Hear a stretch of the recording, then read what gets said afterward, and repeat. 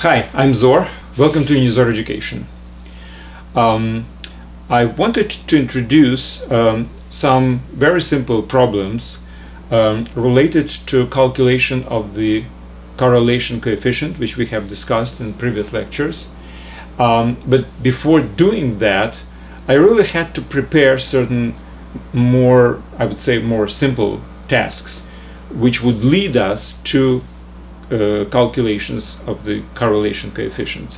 And I have decided basically to break it into lectures, not to overload you. So this lecture will be very simple, and it will be basically a preparation for the next lecture, which will be devoted to calculations of the coefficient of correlation. Now, in this lecture, which I have basically structured as a couple of problems which we will solve, I do recommend you to try to solve these problems just by yourself. It's very simple things. Everything you know should be sufficient. But I will do exactly the same, but again, it's very simple thing. Obviously, I usually mention that this lecture, as well as anything else, is part of the Unizor.com educational website, which is dedicated to presentation of advanced course of mathematics for teenagers and high school students. So again, this is basically three very simple problems which are supposed to prepare you for the next lecture, where I will try to calculate the coefficient of correlation in one specific case. And I will present this case right now gradually as I will unravel all these three problems. The problem number one, which is extremely simple, as follows.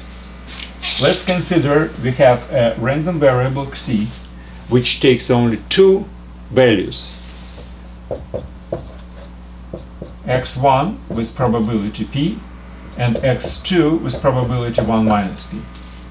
So no other values, just these two variables, these two values, and probabilities, that's y is equal to 1 is p and another is 1 minus p, because there are no other values. So it's very much like Bernoulli variable, where it's only usually like 0 and 1, but right now it's x1 and x2, just different values. So our purpose is just looking at this particular random variable. Let's calculate its mathematical expectation and variance. Simple thing, right? So what's the mathematical expectation? Well, mathematical expectation of a random variable is weighted sum of its values, where the weights are the probabilities, which means it's x1 p plus x2 1 minus p. That's it. Now variance is basically an average square deviation from the expectation, which can be expressed as expectation of xi minus e of xi square, right? Well, at the same time, as you know, if we will open the parentheses, I did it many times, it's expectation of xi square minus 2 xi expectation of xi and plus expectation square of xi, which is equal to expectation of xi square, right? Expectation of sum is sum of expectations, minus 2 is a constant, e of xi is also a constant, so I can take it out from the expectation, and what's left? Well, left is just xi, so it will be expectation of xi, and plus expectation square of xi. Now this is minus 2 expectation square, this is plus 1, so it will be minus 1. So let me just do it this way.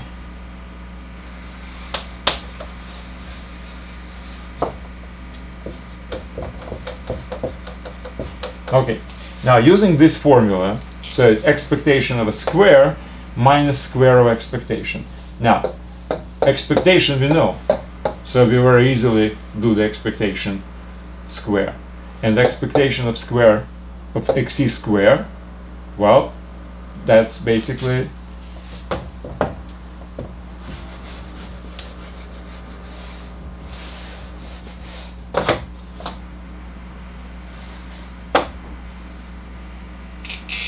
Okay, c squared takes value x1 squared with probability p and x2 squared with probability y minus p.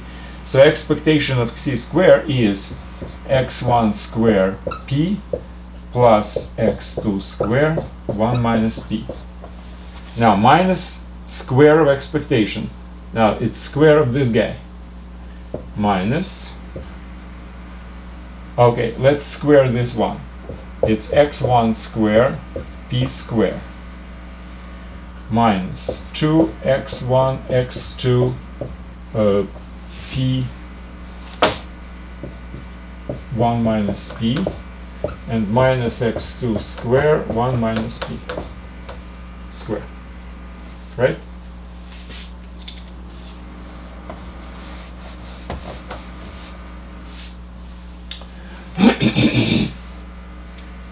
Equals. Okay, what can we do here? Well,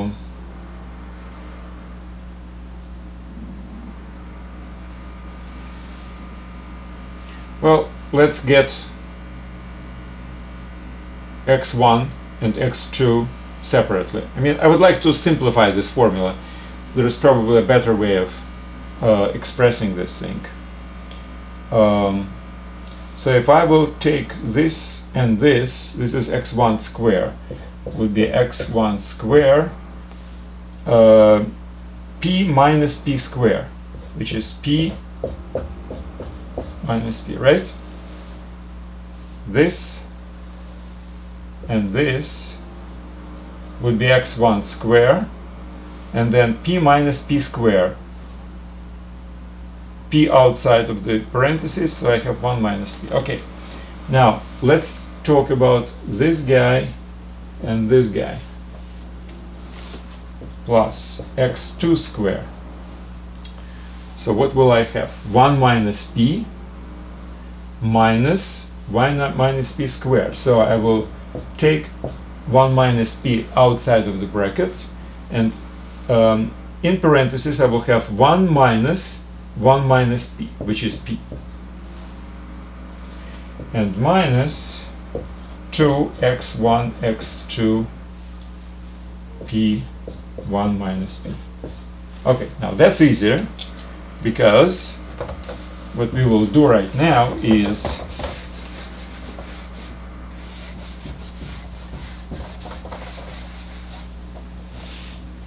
we will take p times 1 minus p is everywhere, you see?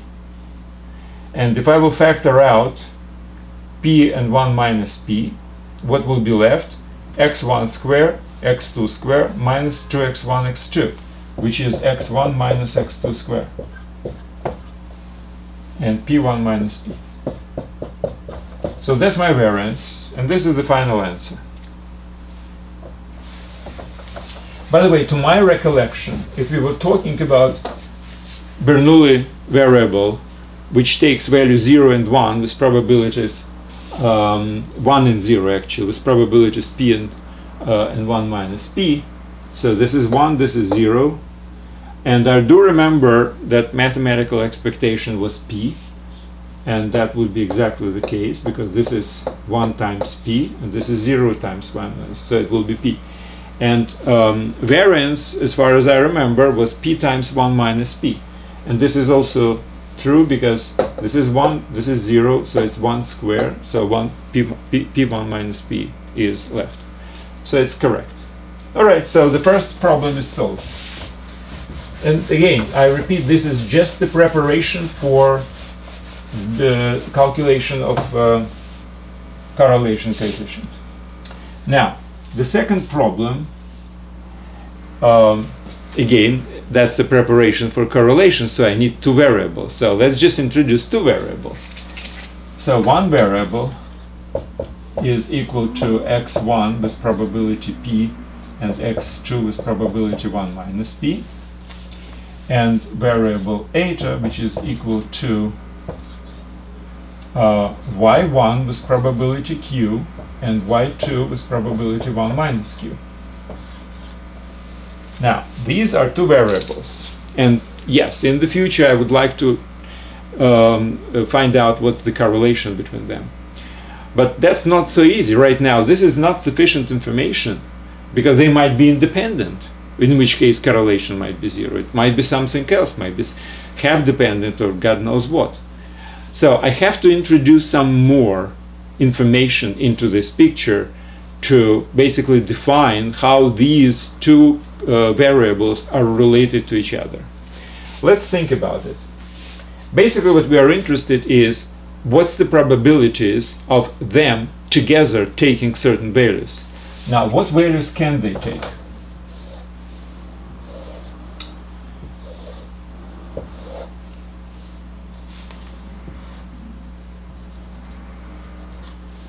The variable xc can take value x1 or x2. Variable eta can take y1 or y2.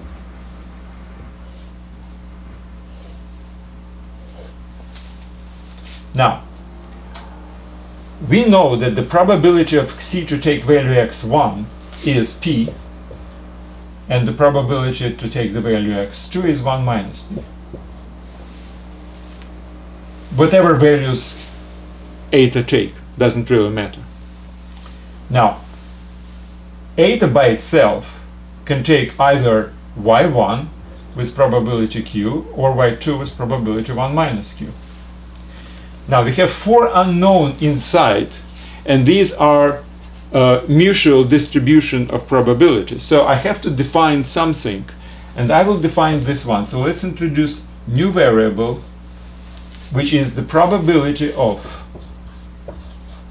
c equals to x1 and eta equals to y1. And I just have to define it. I mean, there is no way I know this in advance, and it's not following from anything like this. This basically defines a common distribution of xc and eta. So what's the probability of them at the same time take these particular values? Actually, that's all I need, because everything else can be derived. Why? Well, I know that sum of this and this. So what's the probability of x1 taking xc taking x1 and either eta take y1 or eta take y2? I know the probability is p because it's not dependent on eta value. Eta can be any, y1 or y2. So the sum should be equal to p. That's why this is supposed to be p minus r. Same thing down. The probability of eta to take value y1 is q. Now if at the same time xc takes x1, it's r. Now, but can be either x1 or x2, so this probability should be q minus r, right? And correspondingly, this thing also can be 1 minus p minus this, which is 1 minus p minus q plus r. 1 minus p minus q plus r. So now I know all the common probabilities of these two random variables to take simultaneously some values. x1 and y1 is this, x1 and y2 is this. Some of them, which means xc is x1 and eta is any, it's supposed to be p, and it is, and similarly for all others. So I know the probability distribution of my pair xc and eta, and that's very important because it's actually the probability of the combination of these two random variables. That's what I need to calculate any kind of correlation between them, right? Because I will deal with something like, if you remember, coefficient of correlation related to covariance, and the covariance is related to expectation of their product, right? And I cannot find out this without combined distribution of components, since it's not independent variables. Okay, so basically this is my second problem. I have explained if I have only one particular probability, this one, then everything else is derived. Now, obviously, I'm talking about a very simple case when every random variable takes only two values. That's why it's sufficient to define one pair, so other pairs are derived. So I need this new parameter r. So not only p and q I need, I also need the parameter r to define completely all the distribution of the pair xi and eta together. So that's my second problem. And my third problem is related to, again, if you remember, covariance. Well, coefficient of correlation is related to covariance and some square root of the product of their variations. So I need covariance, and covariance in turn is related to expectation of the product minus product of expectation, right? Now, product of expectation I can find out. Actually, that was the first problem. And now I need this guy. And for this, I need this result of the second problem. So my third problem is, what is the expectation of the product of these two guys? And for this, I will need this matrix, obviously.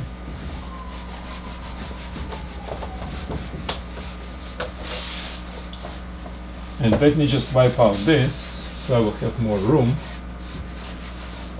So let's assume I have two random variables. One will take these values with this probability, another will take these values with these probabilities, and the combination of their values has these probabilities, where r yet just another number, another constant. So what is the expectation of the product? Well, the product takes four different values, right? x1, y1, x1, y2, x2, y1, and x2, y2. Each one of them has its own probability, right? So basically I just have to summarize all the values weighted with corresponding probabilities, as we usually do. So that's x1, y1, r, plus x1, y2, p minus r, plus x2, y1, q minus r, plus x2, y2, y2,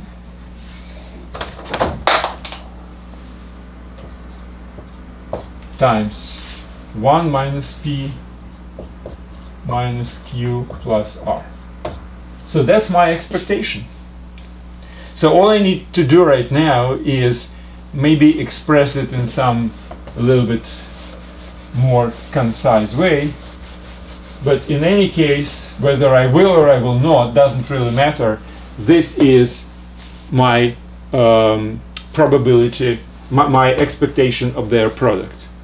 And knowing the expectation of the product, in my next lecture, so right now I'm going to stop here.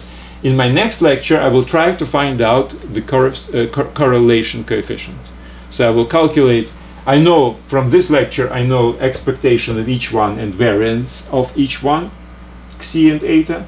Now I know the expectation of the product, and that's sufficient, which will be a subject of next lecture. It's sufficient to find out the correlation coefficient between these in terms of r, p, and q, obviously. All right, so that's it for today. I do suggest you to repeat these calculations just yourself. I think it's a very good exercise. So the first problem, the second, and the third, they're all listed on unizor.com as 3 different problems. I have answers. I don't have calculations in the notes, but I have answers, so you can basically check yourself. Okay, that's it for today. Thank you very much and good luck.